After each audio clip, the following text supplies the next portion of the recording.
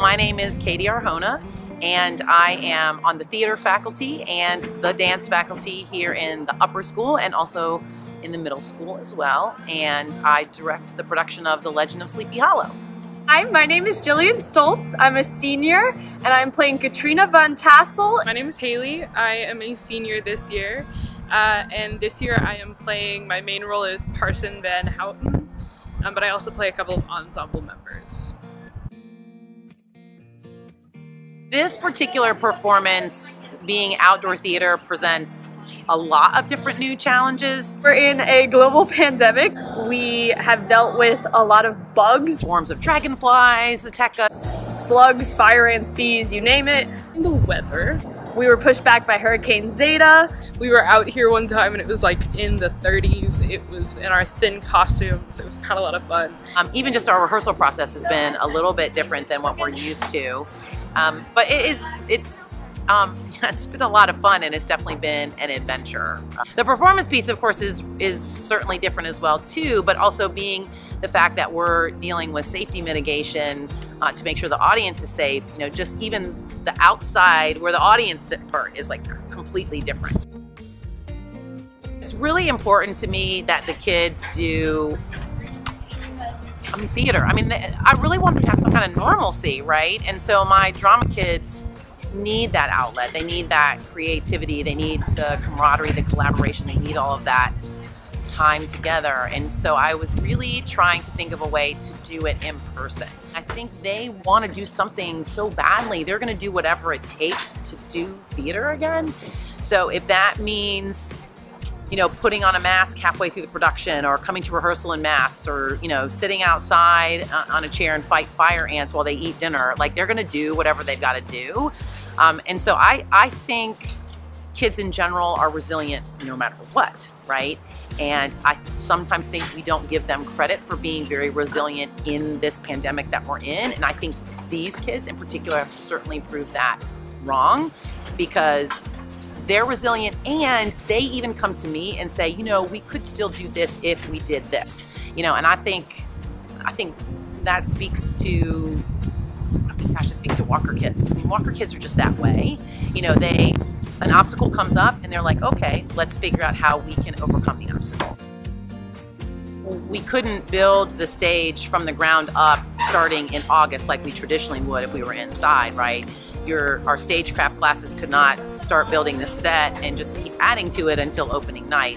So they actually had to construct the set in like a puzzle piece, basically. You know, they had plans where they constructed this piece of the roof, this piece of a wall, etc.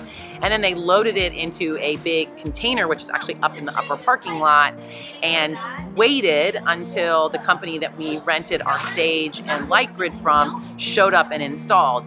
Once they installed, then they had to take all of those pieces that they had put together and align them and screw them in and hope that all of the plans that they had done worked, right, first of all. I think the lighting kids, you know, they have to set up every night.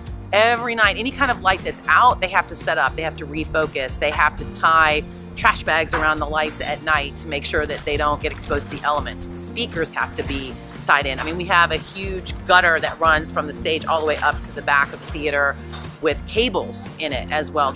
We have normalcy in the technical element, except for it's in a much more compacted time frame. You know, they would be able to stretch things out and kind of do things piece by piece over a series of weeks, but this was really like, okay, we're gonna prep, and then we had to wait in a holding pattern, and then it was like full force every day. Let's do this. We've got to do it in like 2 or 3 days. Some people have actually said that while they're sitting outside and they're watching a show, they suddenly have this feeling of normal, and that things around in the real world have kind of faded away for a little bit. That's ultimately what we want. I mean, we want people to come for the 2 hours and be here with us and not worry about anything else that they got to do.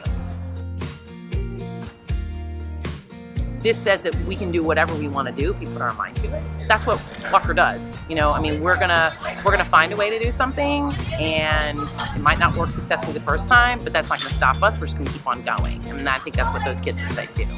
This shows that we can really tackle anything we put our minds to. We're a very special program. Miss A has really done a crazy great job just putting this all together and making it safe and just the best show that I think we could have ever imagined for the situation.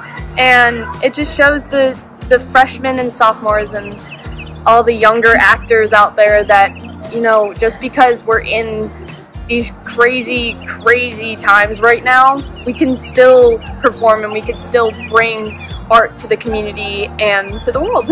Walker students are strong. We really are. We're trying very hard, and Walker teachers, we're trying very hard to get us back on campus and still have some of the same opportunities, and that's what's made it a lot easier to be a senior this year going through all of this, was all of that support from everybody trying to just go back to a little bit of normalcy. And so this show definitely shows, you know, that we can do it, and we can keep trying, and we can keep coming up with solutions.